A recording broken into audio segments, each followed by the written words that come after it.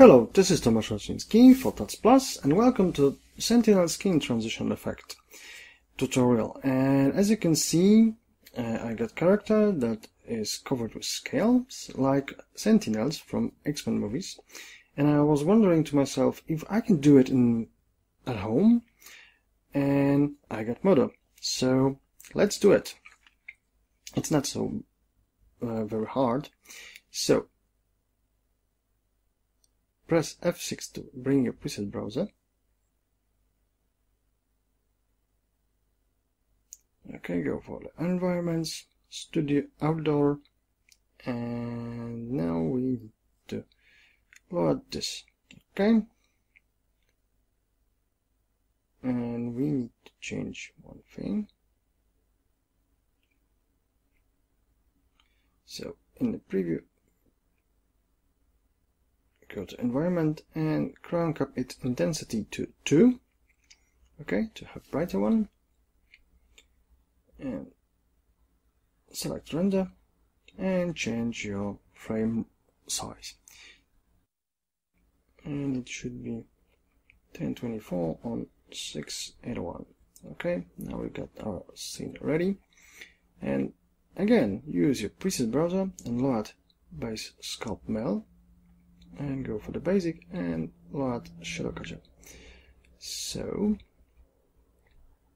now select items, in item mode select shadow catcher and go for the channels and turn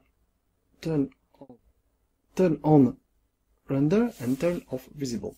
This way it will not clutter your GL viewport. As you can see, our character is casting shadows. Everything is in place and we are ready to create Sentinel. So turn on symmetry,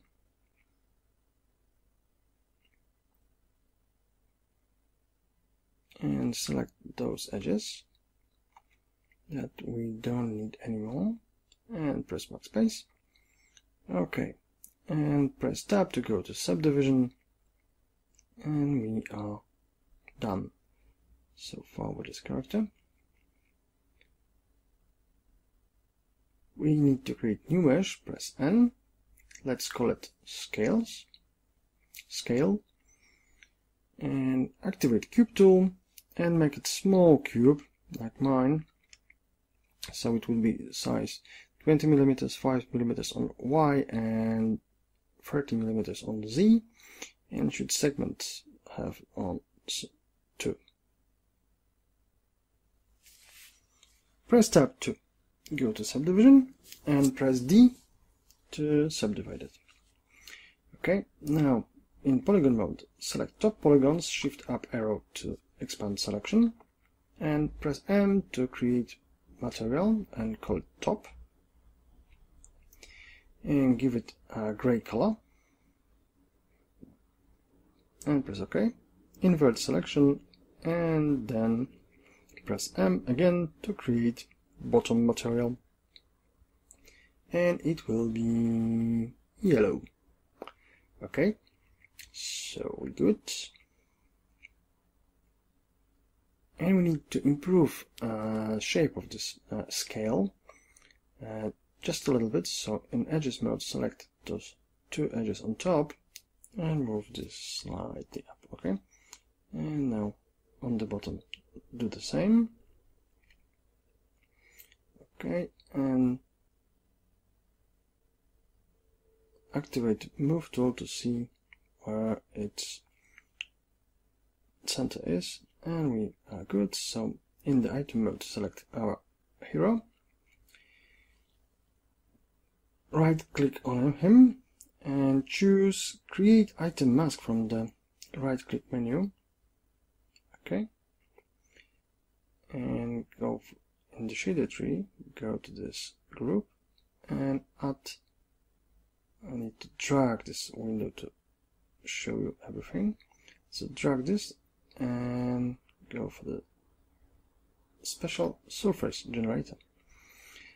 Okay, and now we are almost ready to cover him with scales. So basically surface generator where scatter, scales, across his skin. Okay, go to Setup tab,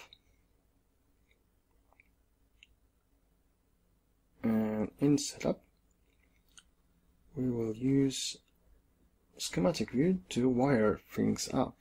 So drag scale the schematic,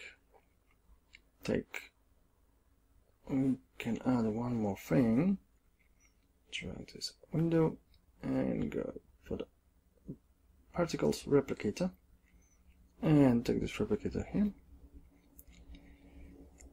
plug scale to the prototype. Okay, and now we need get surface generator and plug to replicator as a particle source. And now, as you can see, the surface generator is scattering our points across a skin of character, and the replicator is using that points to generate scales. So now we need to play around with settings of surface generator, and let's see in preview how it looks like. So far so good. And now we can decrease average spacing of individual points, and this way we get nice coverage. Okay, and let's make them lower. Okay, and I believe it's starting to look quite good.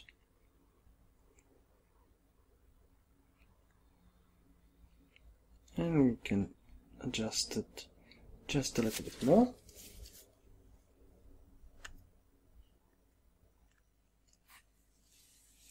And now, as you can see, we got nice coverage of the surface, and we get a little problem with the fingers, I guess. I can see it already. So we can adjust minimum spacing.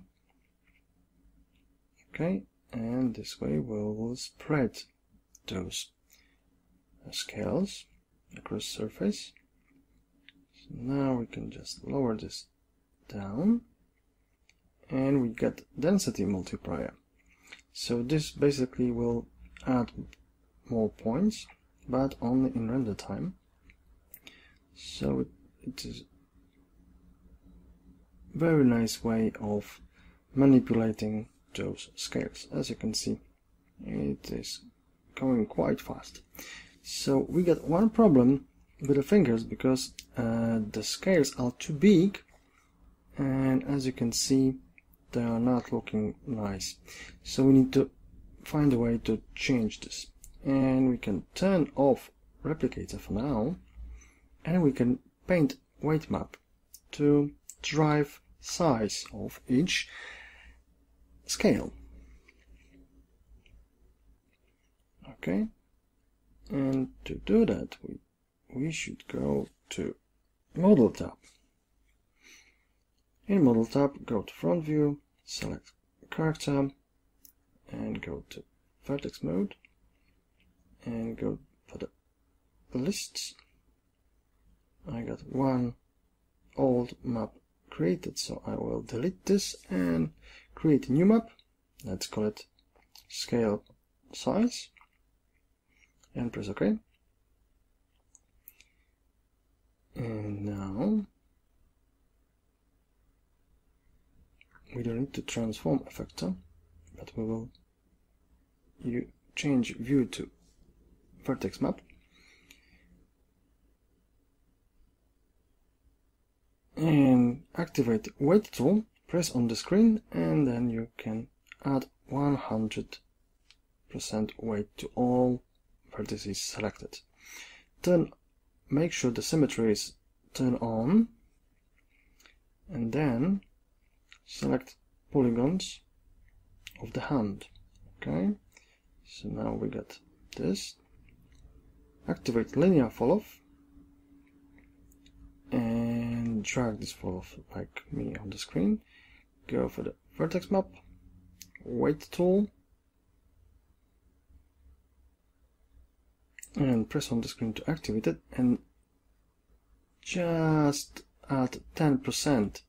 So now, as you can see, the tips of the fingers have 10% of 100, and this way those scales will be just 10% of original size.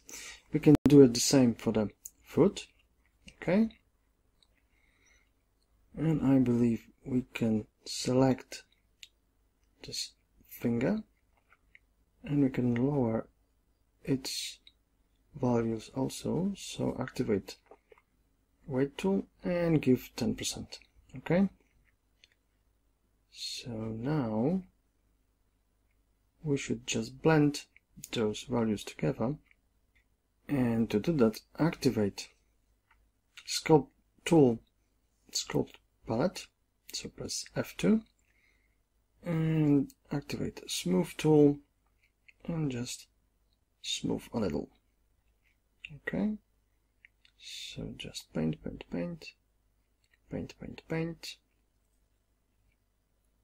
and this way we will have nice transition of the values between those areas.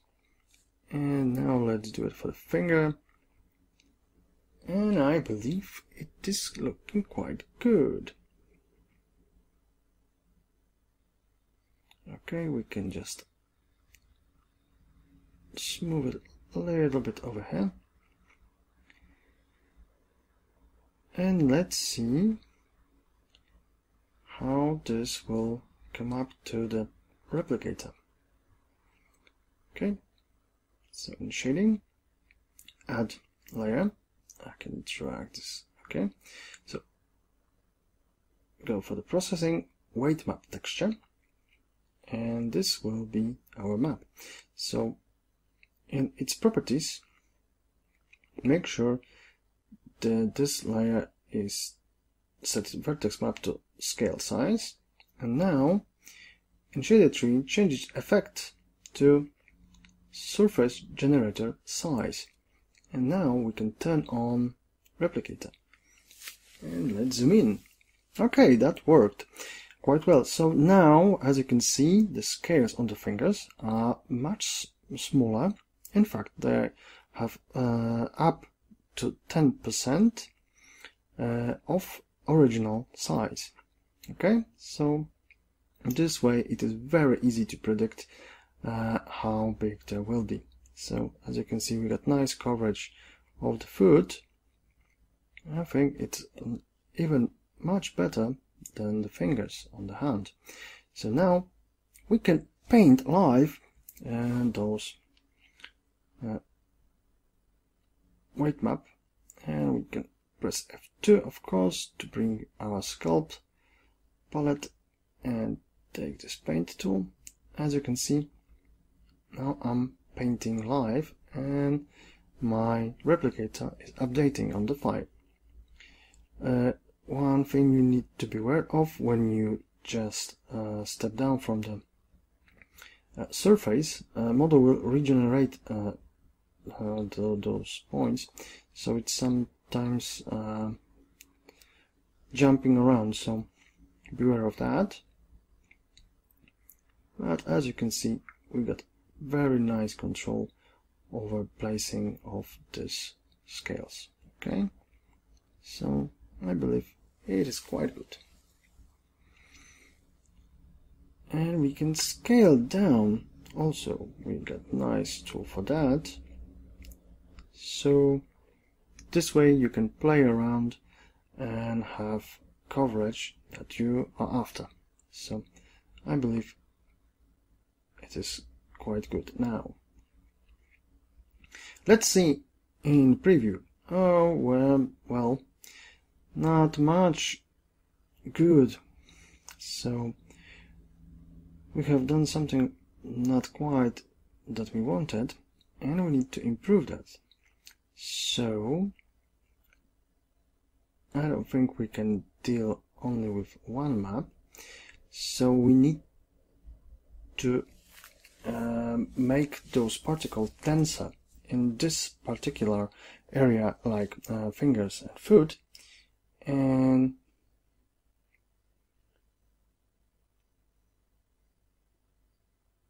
we need to add another vertex map. So go for lists, create new map, and this will be density map.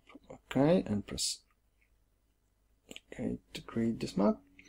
And now we got empty map. As you can see, we are in polygon mode, so select hunch and activate vertex map tool,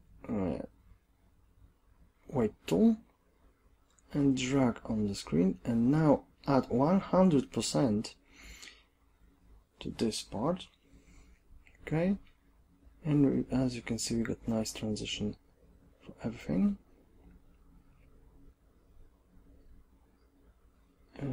Okay, and we need to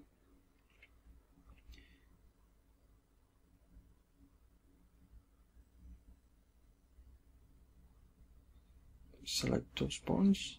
We can select those polygons and invert selection, and now activate weight tool again and press on the screen, and now we should get add 50% of overall weight, and now we can create this density map in shader tree. So add processing, weight map texture.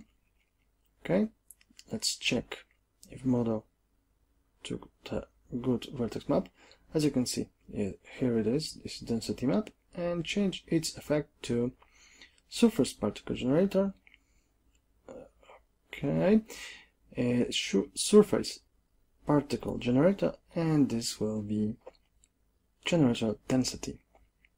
And now we've got some nice interesting things going on, because we got this much denser on the screen, and we can, as you can see, we can change its opacity to 50%. Okay, and we can multiply original surface generator with this map, but you can do a lot of stuff with this, but we can change. We'll get back to opacity 100 and to normal mode, and we can see this in preview because we got density multiplier, and it's not showing all those values in GL viewport. So we got density to 500, and let's see in preview what this baby does. So we just change minimum spacing to 3, and we can lower average spacing, and this way we will get more coverage of those areas. So now we can play around and just to see what we are after. Okay, and we get very, very dense coverage now. We got very dense scales. So let's see in preview.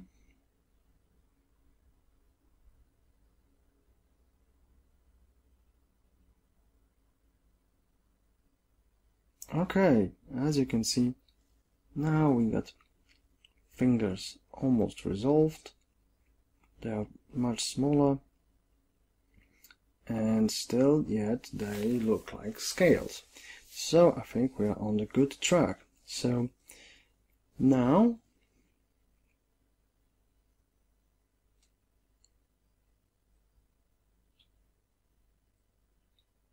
we can lower this density multiplier, maybe to 100, maybe to 300.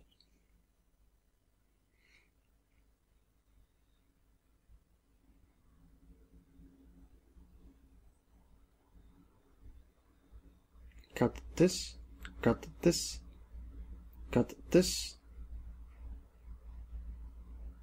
and we need to change this average spacing to 10%. Okay.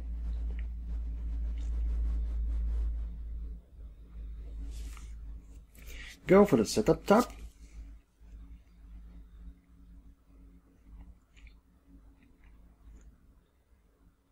And now we need to add some effects to our character so we can see him better. So now select this line and add particles modifiers and particle modifier. Okay, and it will be linked correctly already. And we need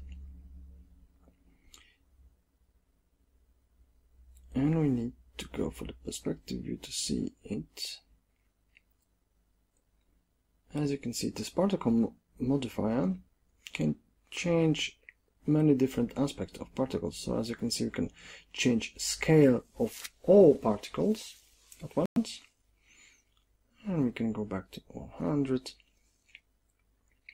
Alright, we can change rotation of particles, let's say 90 degrees. Okay, we can rotate this, and this is what we are after. So now all particles are rotated, and as you can see, we got 90 degrees rotate, and he got all scales raised all over his body. Okay, when we type in 180 degrees, we can see bottom side of scales, and when we type 0, we can see top side. So now this is what we are looking for. Okay, and now we need to add fall off to modulate this particle modifier. So we can do it from here, and we can do it from here. So now go to fall offs, add linear fall off, and we can drag it over here, and we need to unlink this deform meshes. That's default behavior, and we can select this, and we need to change its parameters. So now it should be working on a Y axis, and we should rotate it, okay, like so. So it will be pointing down. Turn off use setup, because the transformations will be ignored, and drag this above our character.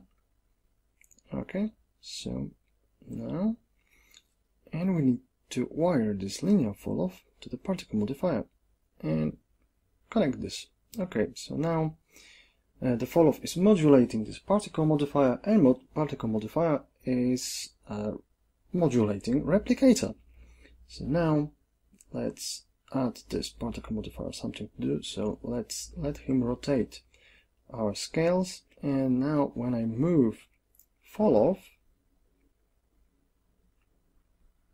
and you cannot see very much and clearly, so I need to be closer, and when I move fall off down, as you can see, the particle modifier is rotating all scales within this special distance from fall off. So now, to have this nice transition effect, and we can see it on the preview window. As you can see, now the scales are flipping only when they are within range of fall off. So now, as you can see, we can animate only one thing, only one channel in fact, because we can just animate Y distance of this fall off, and our character will transform. So it is quite easy in Modo, and now we can add some extra things like point lights inside of his chest. Okay, and I can turn volumetrics on, so this way the light beams will spill out from his chest. Okay,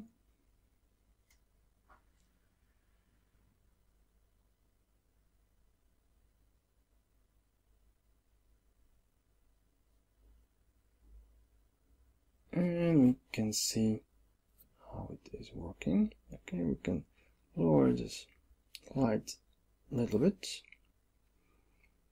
When you're doing preview, it's wiser to turn off volumetrics because it took some time to render, and see you in the second part of the tutorial.